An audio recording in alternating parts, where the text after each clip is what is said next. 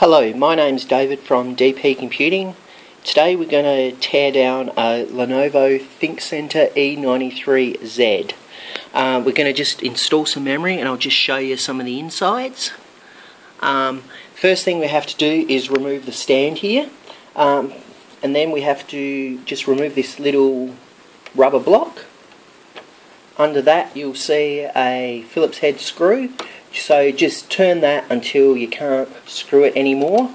The screw itself won't actually remove, so you can just screw it until you hear it clicking. Then remove the actual stand itself. And then on the all-in-one device itself, there's two screws. There's one in the corner on the right hand side there, and again one on the left hand side. And if we just unscrew them, and again just like with the stand, you can't actually screw them out all the way. And on the right hand side do the same. Then once they're undone, if you go around the edges and unclip it, I've pre-done this so it's not as much, you'd have to put more force into it, but then just remove it. And there we've got the internals of the all-in-one machine.